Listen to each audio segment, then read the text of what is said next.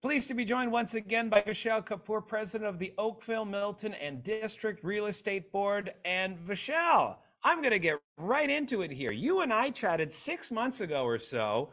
The market was booming. People couldn't get houses. Bidding wars were all over the place. Certainly a different scenario now. What has happened, my friend? Well, Jason, from the end of the spring heading into the summer, we saw encouraging trends emerging that indicated a better balance in the market, which has been much needed, as we all agree. This includes an increase of available supply on the market and the current halt to skyrocketing prices.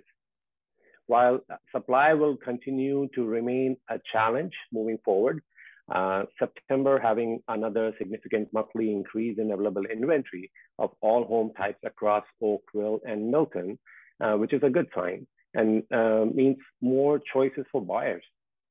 So, Vishal, I think a lot of people get caught up in the headlines in continually seeing housing prices falling month after month. But if we look back to 1 year ago, housing prices are still a little bit higher than they were 1 year ago. We just happen to see a big hill in the middle, correct?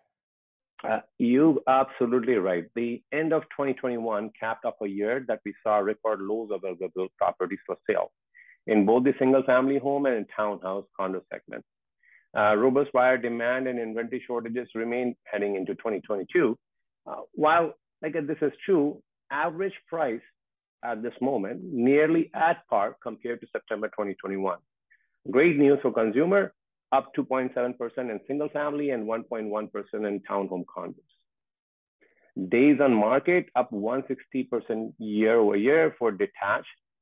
Looking to that, whenever this interest rate thing is happening, people haven't seen that kind of interest rate change from last 10, 15 years, right? So it's holding off, but this is also the time people can go and buy because they have more options. But because the interest rate is changing, at the same time the price is getting down, the affordability is going down. So now the issue is about affordability. And there's still talk. Actually, there was a study out this morning about the GTA being one of the most overpriced real estate markets in the world. And I mean, the GTA still includes your Oakville and your Milton as well, because we are sitting right beside Toronto. Still, that you always, oh, the bubble is going to pop. Is there any merit to saying the bubble is going to pop? I don't believe so that bubble is going to pop. The reason behind that's a certain fact you have to look into that. One, the biggest advantage we have in our country is the immigration coming to us, right? So, and it was on hold. Now, they're saying this year itself, in the next 3 months, they're trying to bring, I heard in the news, if I'm not wrong, something between 100 to 200,000 people. So that's a backlog which is coming in. People going to need housing. So that's one factor. The other thing is people now working from home. Before they can live in the smaller apartments and everything, and more people choose to work from home now. So housing demand is still going to be there. We've seen housing prices for buyers come down over the last few months, but it is the complete opposite trajectory for rentals. People have to live somewhere, right?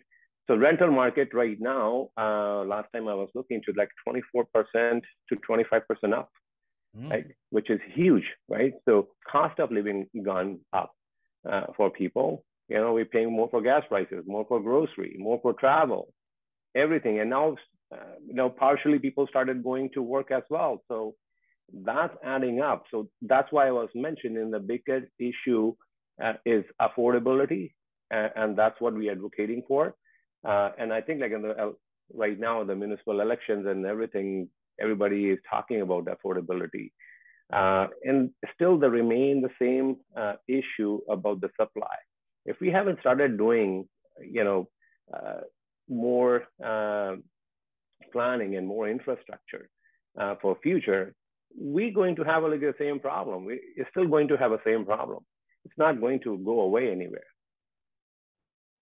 Well, Vishal, I appreciate you taking time out this morning, giving us the update on the purchases, on the rentals, all of the real estate market. Look forward to, you know what, 3, 4 months, let's do it again and see where we are in this crazy roller coaster ride. Sound good? I love to do that. Thank you so much, Jason.